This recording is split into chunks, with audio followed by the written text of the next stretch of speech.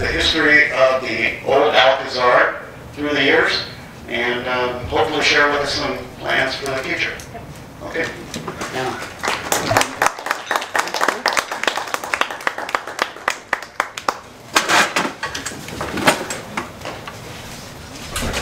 If anyone needs a potty break, you might want to go now.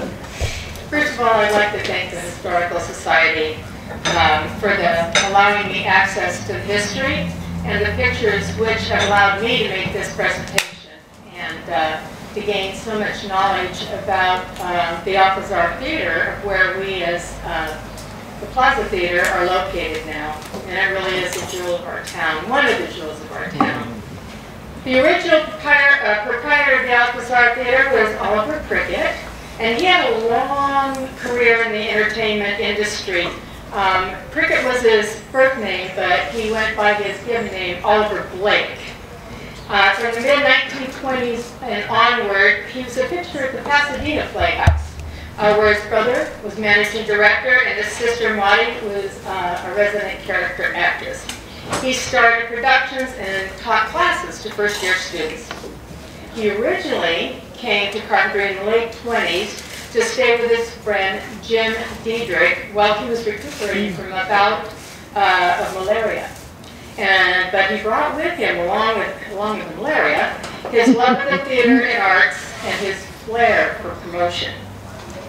He entered films in 1941, and for his first years, the camera, he had bit parts, and one of the most famous bit parts is as Blue Parrot, the waiter in Casablanca. I have some pictures up here you can see. Come and take a look afterwards. It shows the theater and him and some of the movies that he was in. And then one of his more visible screens was as the dour-faced Indian neighbor in Universal's Ma and Pa Kettles. I'm a real classic lover, so I've seen those movies, and maybe some of you have seen them too. Yeah. Hanne. I think he was called Chief Crowbar. Chief Crowbar? Yeah, on the Ma and Pa Kettle. I have actually Geoduck. Oh no, maybe it was both. Okay. Now, a year before the Alcazar was built, he announced to Carpinteria, people who really were not sure that this would really go, that he intended to show motion pictures in the men's club room, which I'm not really sure where that was located. I never found the location for that. But it went so well, and so many people attended, that they started doing 2 programs a night. But he was not satisfied with that because it had a flat floor and hard seats distracted from the enjoyment of the films. But the men's club, they weren't interested in doing all the structures to change that or to lift up the floor. So he felt the attendance was so great that Carpinteria would be able to actually support a real theater. And unfortunately, he had heard of 2 gentlemen who felt the same way from Santa Barbara, Henry Mueller and Frank Dow, and they had been planning a business block in Carpinteria to contain several shops, offices, and a theater.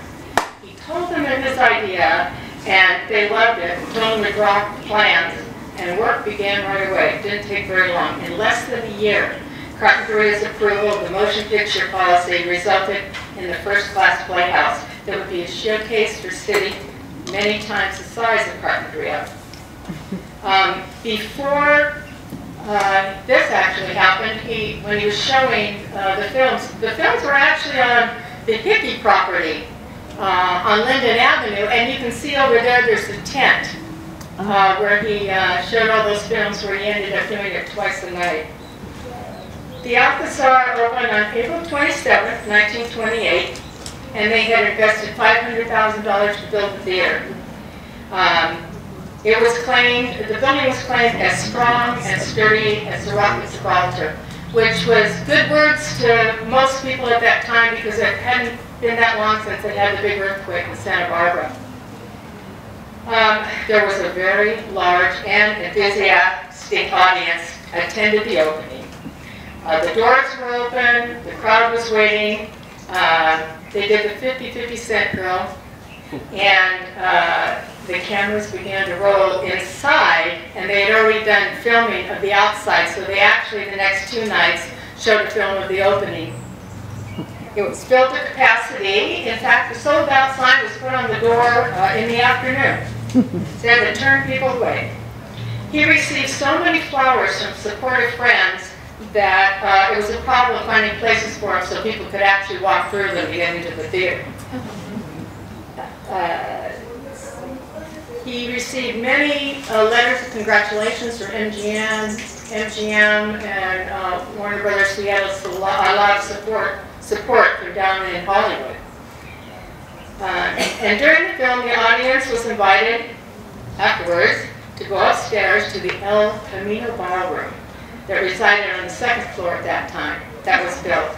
And they had a full orchestra dancing until late hour at night, being filled with dancers while the orchestra played Home Sweet Home. Music was very important in the silent era, as it contributed to the audience's appreciation of the film. It acted as an interpreter, as it brought out and emphasized each new emotion that was depicted in the screen. So we always remember the dun-dun-dun-dun.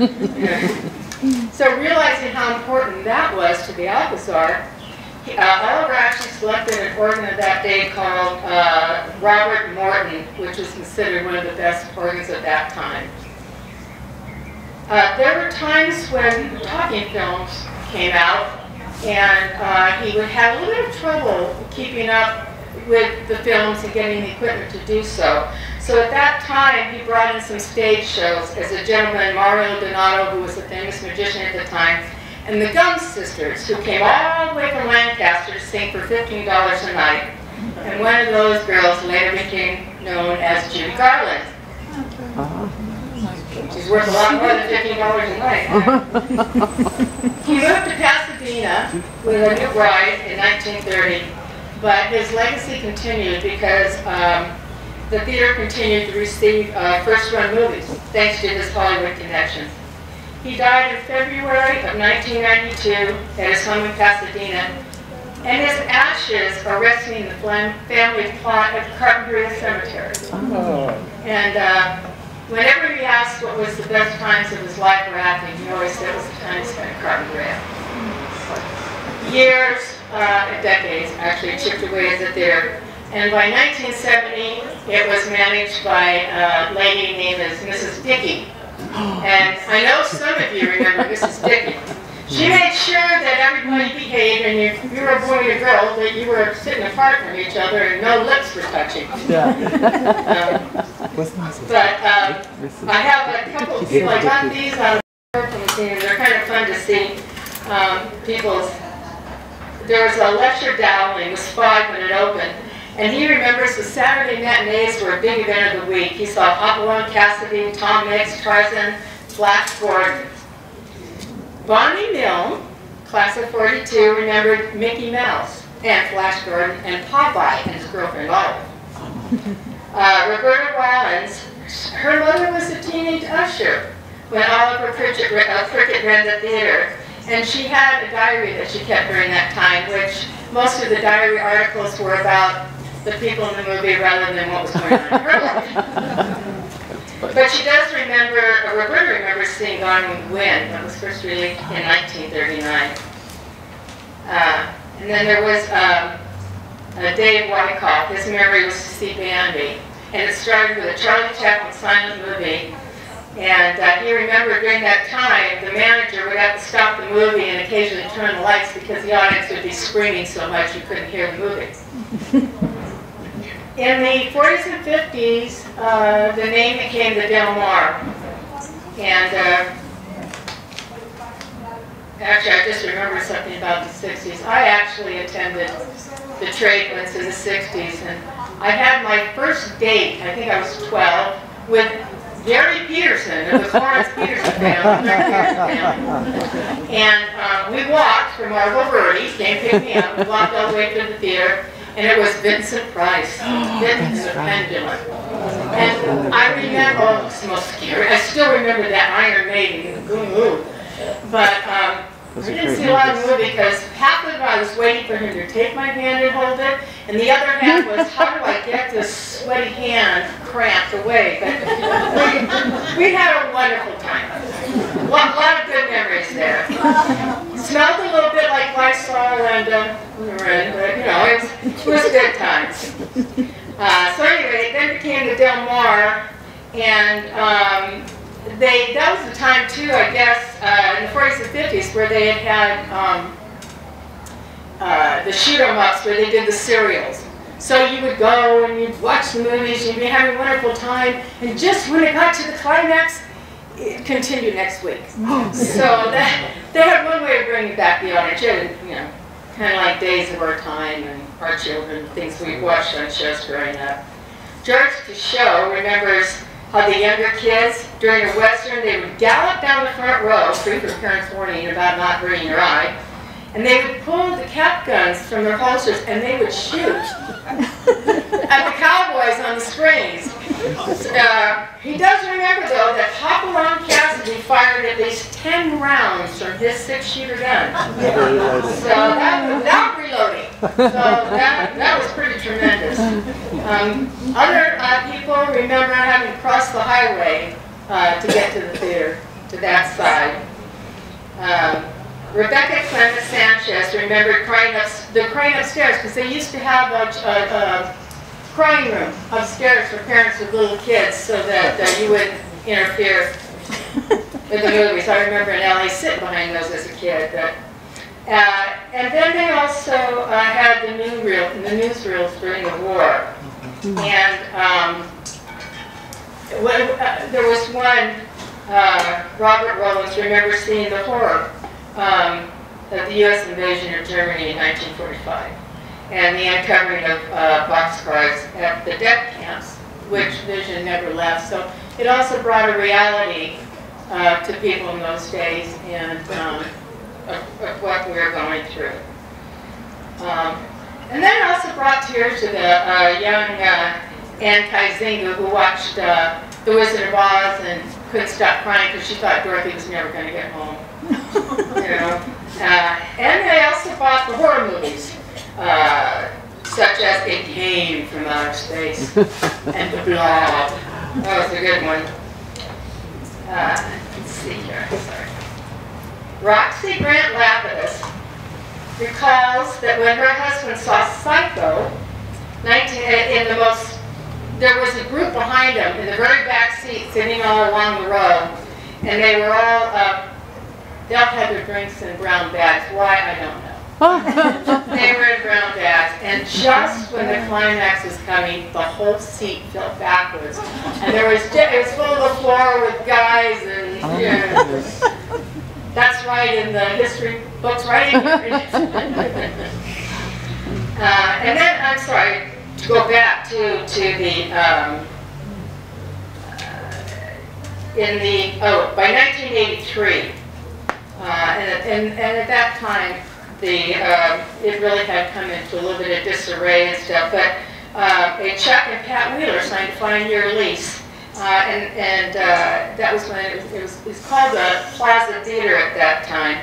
And it became a real neighborhood favorite because they were so family-oriented, and they showed a lot of family movies. And they would even, if parents didn't come on time, or they would drive the kids home. So you don't see that today. And they had planned to modernize the theater and upgrade it, but he had his ailing health problems, and they were not able to renew the lease. So they decided to retire. He ran everything, from the tickets to the projector to everything, and they can remember at one time, I don't know if all you remember, our resident actor, Alex Rocco, would go to see the theaters, and he would run upstairs when the projector was off saying, "Can I help?" Those are fond memories for him. In 1993, and you'll have to excuse me if I'm pronouncing this name right, Zadig, he rescued the theater. He was a realtor in town, and he bought the theater hoping that he would have other people manage it, but he actually ended up managing the theater by himself. He really did everything himself. Tickets, washing, everything. And at one time they were using it as a live playhouse. There was to be a live talk show, Carpinteria Live, that Mark King was to host, and the show is going to be hosted on KCTV Channel 19. On November 29th, 2001, the Plaza Theater closed escrow. The property had been on the market for 544 days and was sold for $200,000 below the asking price of $1,750,000. The owners of that building are now Elizabeth and Bill Wood. Yeah. He has passed away and she's in a nursing home, but their son, and they still are owners of that building.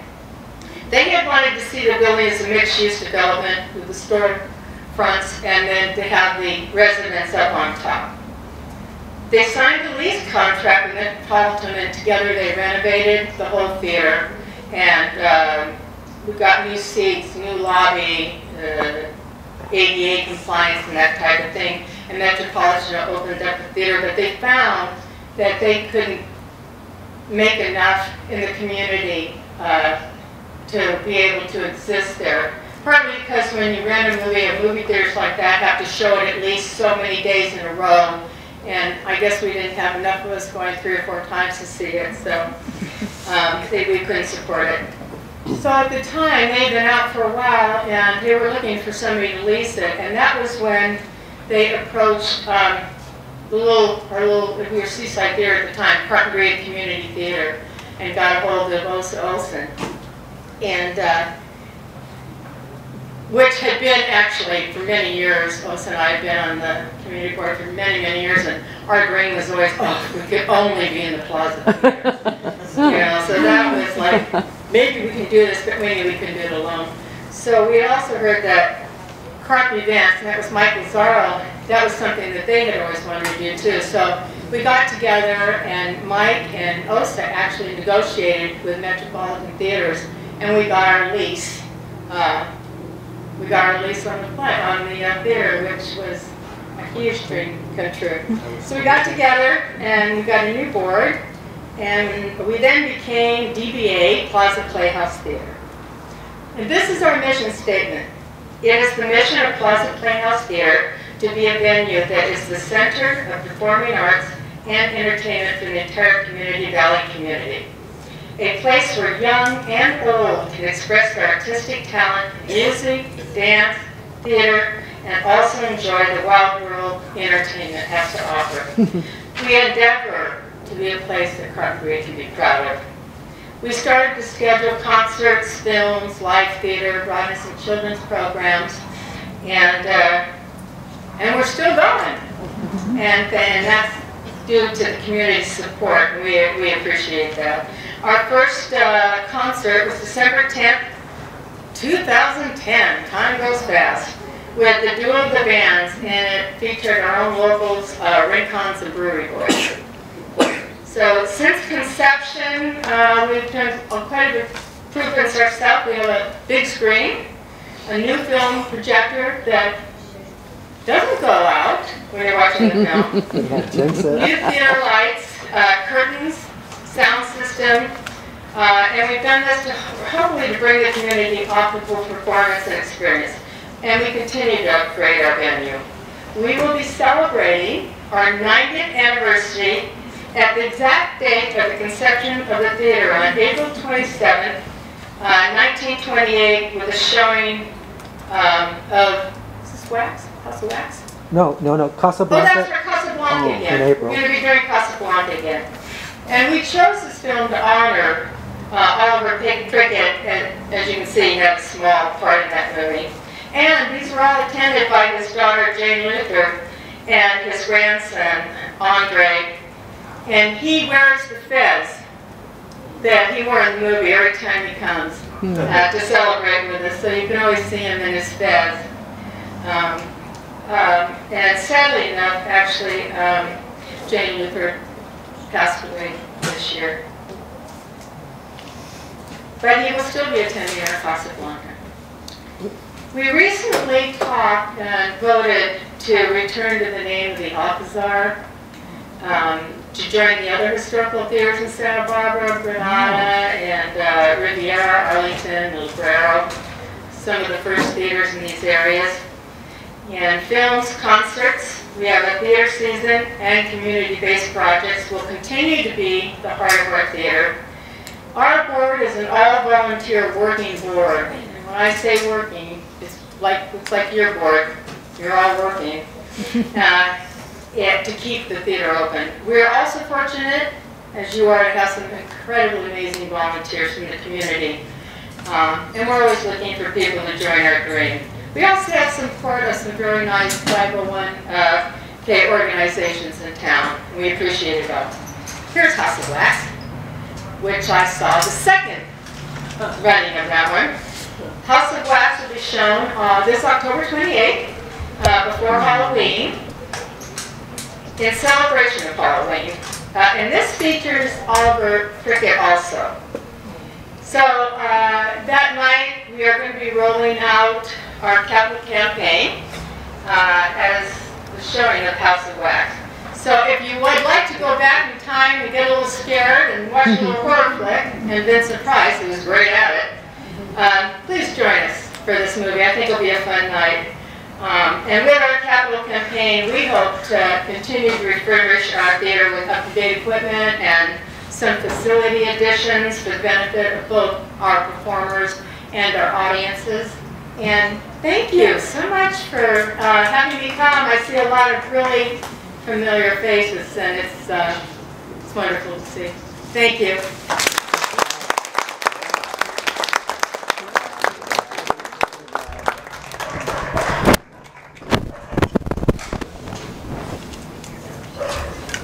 It's not my turn. Where's Dorothy? Where's our president? I'm president. You have to Adjourn the meeting. adjourn the meeting. Don't leave him here for me to clean. Okay? And thank you all for coming. It was wonderful. Beautiful day. I understand it's going to get really hot next week. In the 90s and above. I'm originally from Minnesota. I prefer that. Thank you for coming, and meeting's adjourned. Thank you. Oh, thanks for having me. No, we leased it. Go by the wood. We're actually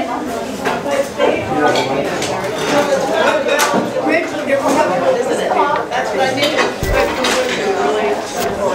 Everything we've done. I mean, they've come and met with us, and they love